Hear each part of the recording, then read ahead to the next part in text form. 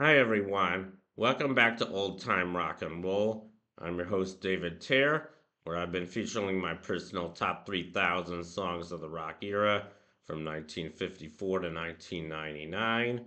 Today I'm up to song number 2837, and that's the first on my list by a very great group called Led Zeppelin. I'm sure you guys have all heard of them.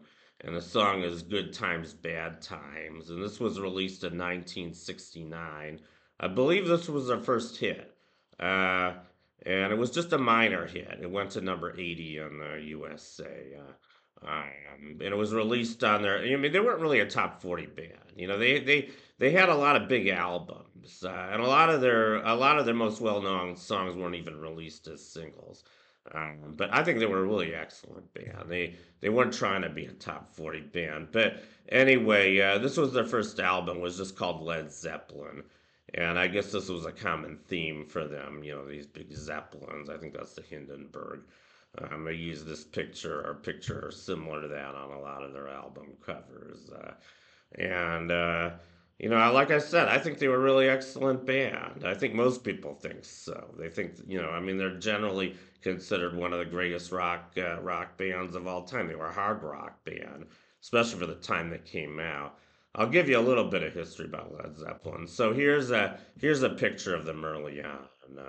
They were formed in 1968. They stayed together till 1980. They were formed in London, and their members. I don't think they changed any members during the whole time they were around as a band, which is pretty unusual. But their members included Robert Plant. He was the lead vocalist, and also Jimmy Page. He was the lead guitarist. John Paul Jones, he was the bassist and keyboardist, and finally John Bonham, who was the drummer. So that was them.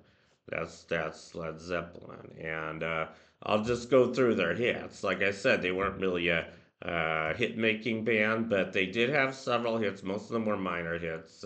I'll just go through them all. Like I said, their first hit was "Good Times, Bad Times." That went to number 80 in the USA. The next one was "A Whole Lot of Love" that came out later that year. That was actually their biggest hit. That went to number 4. I believe it was their only top 10 hit as well. They never went to number 1, which is kind of surprising, I think, considering how great they were and how great a lot of their songs were. In 1970, they had a song called "Immigrant Song," which went to number 16. 71, they had "Black Dog," kind of a strange title, went to number 15. I think if they used a different title, this would have been a bigger hit. They probably should have called it "Hey Hey Mama." I mean, it's a great song. I think it's a great song. And it was released on my favorite album of theirs, Led Zeppelin 4. This also had, the song that almost everybody considers the greatest of all time. One of the greatest rock songs of all time, I think. Came in very, very high on my list. I'm not going to say how high, but "Stairway to Heaven." I think everybody knows that song. That was not released as a single in the USA. But it was in the UK and it only went to number 37, which really surprises me. I mean, maybe because it's a very long song, it's like 8 minutes long, and usually songs that are released as singles, they don't like them if they're more than about 4 minutes. So that might have been the reason it wasn't a bigger hit. I don't know, but I just think it's a really, really excellent song. In '72, they had another release from Led Zeppelin 4, "Rock and Roll," another really excellent song that went to number 47. 73, they had "Over the Hills and Far Away," which went to number 51. And they also had "Jamaica" or "Dire Maker," I don't even know how to pronounce that one.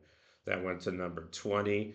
And then in 75, they had "Trampled Underfoot," which went to number 38. And finally, 79, they had "Fool in the Rain," which went to number 21. So those were all their hits. Like I said, not a lot of hits and not really big hits. And, it's kind of interesting because, I think Led Zeppelin, at least for me, was kind of an acquired taste. They weren't one of my favorite bands when I first heard them. Like I said, they weren't a top 40 band. They weren't trying to be. They were trying to be more innovative. But I guess when I first started listening to rock and roll, I liked the more catchy stuff. So I guess I preferred things like Elton John and the Bee Gees. But I thought in Wayne's World there's a really great line that Wayne says, Mike Myers in the movie. He said, Led Zeppelin wasn't trying to write music everybody liked. They left that to the Bee Gees. I thought that was a classic line. And that's pretty true, I think. But they are a great band. I think their music's going to survive, probably, you know, as long as I can foresee. I think it'll become classical music in another 100, 200 years. It's already considered classic rock. So anyway, that's my profile on Good Times, Bad Times by Led Zeppelin. You guys rock. Thank you for watching, and I'll see you guys next time. Bye.